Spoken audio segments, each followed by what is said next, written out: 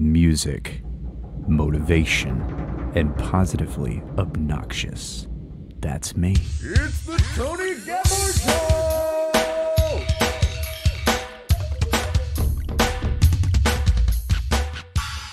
Hello, my friends. Welcome to the Tony Gebhard Show, and this is a special edition episode that has been created with artificial intelligence, except for this little intro section. So I just wanted to put that disclaimer here for the episode.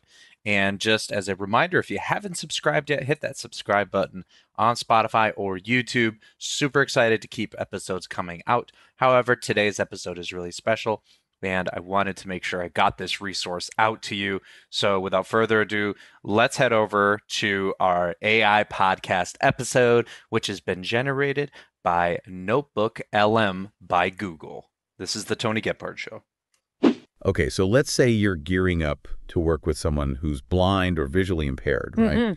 And you're thinking, okay, I want to make sure I really understand the support systems available. Absolutely. Well, you won't believe this. There's a document for that. Really? Yeah, it's called, get this, Blind and Low Vision Contacts. Okay. And yeah, maybe not exactly a beach read, but Right. think of it more like a treasure map, you know. It points you to all sorts of fantastic resources out there. And honestly, it can be a lifesaver in terms of time. Imagine, instead of going down those internet rabbit holes, you have this like organized resource. And often the best part, with direct contact info, like actual phone numbers, email addresses, and the stuff that really makes a difference. Who has time to dig through websites all day? Right. So checking out this document. It's super well organized, by the way.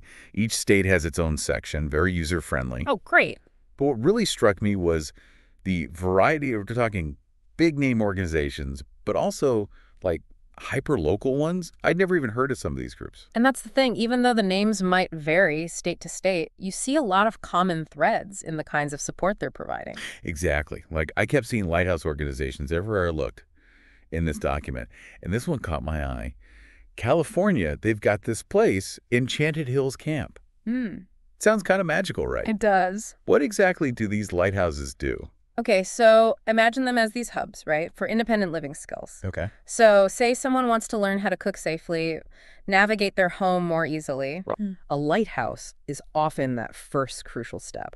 Oh, that makes sense. They often do orientation and mobility training, teach people how to use all kinds of cool assistive technology. It's really about empowering people to live their lives to the fullest. That's fantastic. It's like a bridge to independence, really. Oh, exactly. Now, another thing I noticed popping up everywhere, state departments of rehabilitation. Seems like those are pretty universal. Absolutely. They are key for anyone looking for employment support. Okay. So we're talking job training, help with finding the right job, even funding sometimes to help someone start their own business. Wow. Yeah.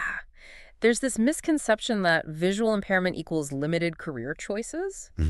But departments of rehabilitation, they're all about like busting those myths wide open. It's about finding that right fit. Exactly. Right opportunity, regardless of how someone experiences the world. Absolutely. Okay. Now, shifting gears a bit, we've got to talk about libraries. Oh, yeah. I mean, who doesn't love a good library, right? Right. This document lists a whole bunch specifically for people who are visually impaired. And they're such valuable resources. Yeah. We often think audiobooks, which are amazing. Of course. But it goes way beyond that. They've got Braille materials, so important for someone learning to read that way, or just enjoying literature independently. Right. And then you've got things like descriptive videos, special equipment to magnify text.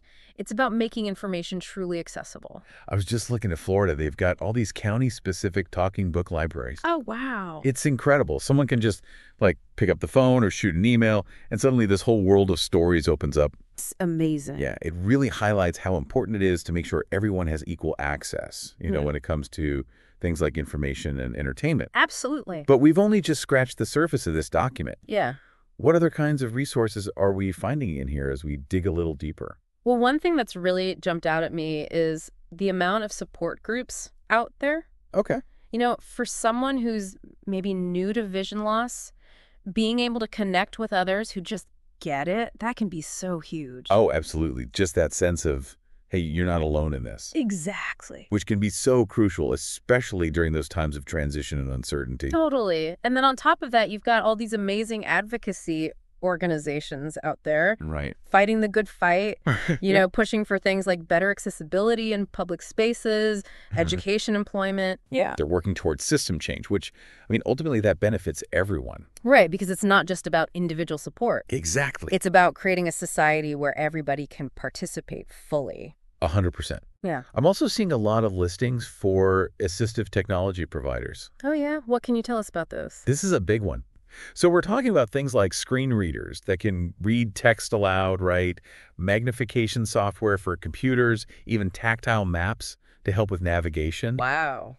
This kind of technology can really be life-changing. I mean, it allows people to access information, connect with others, navigate the world with so much more independence. Really opens up a world of possibilities.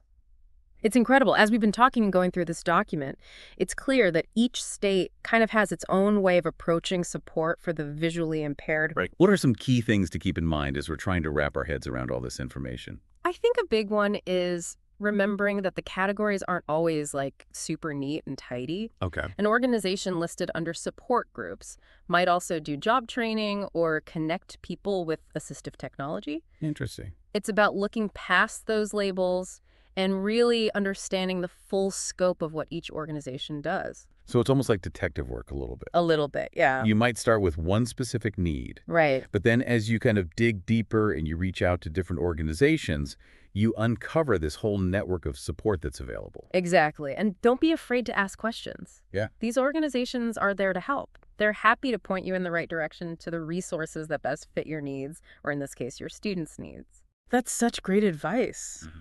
This has been so eye-opening. I feel like I've just barely scratched the surface. You do. Even after spending all this time with this document. And that's the beauty of it. It's like a launching pad, right? It gives you that foundational knowledge, those tools to start exploring the whole world of resources available to you and to the visually impaired community. So for our listener who's about to start this journey with a visually impaired student, what would you say is like the most important takeaway from our deep dive into this resource? You know, at the end of the day, I think the biggest takeaway is just knowing you're not alone in this. Right. There's a whole network, a safety net of support ready to help navigate this.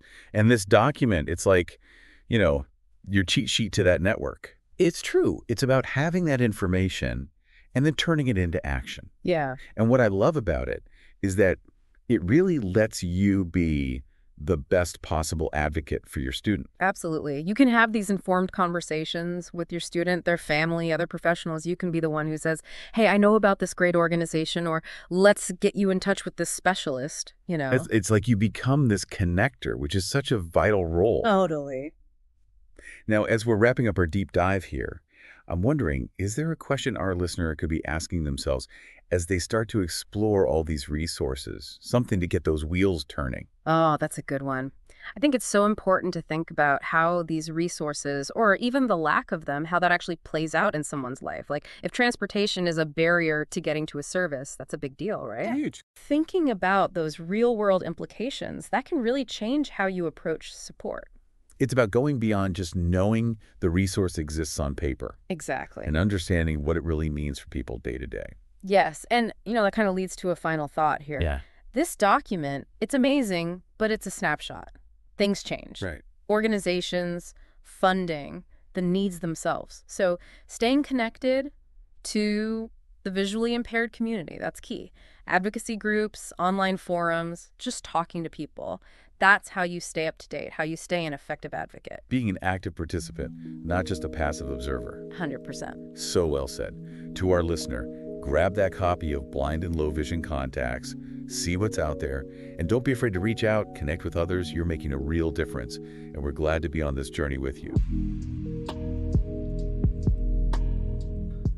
Thank you so much to the Notebook LM AI generator from Google. If you want to check that out, go to notebooklm.google.com to try that out for yourself. But nevertheless, the copy of Blind and Low Vision Contacts can be found on my website, tonygebhard.com. The link will be in the show notes. And if you're looking for those resources and are a bit lost and you know a family member, friend, an acquaintance who is in need of services and just needs to know where to go, all 50 states are covered in this comprehensive document that I had put together in 2020. But again, just as another disclosure, please double check the information. For some may have been updated and some may have changed. But nevertheless, this is the Tony Gebhard Show, music, motivation, and positively obnoxious. We'll see you guys in the next one.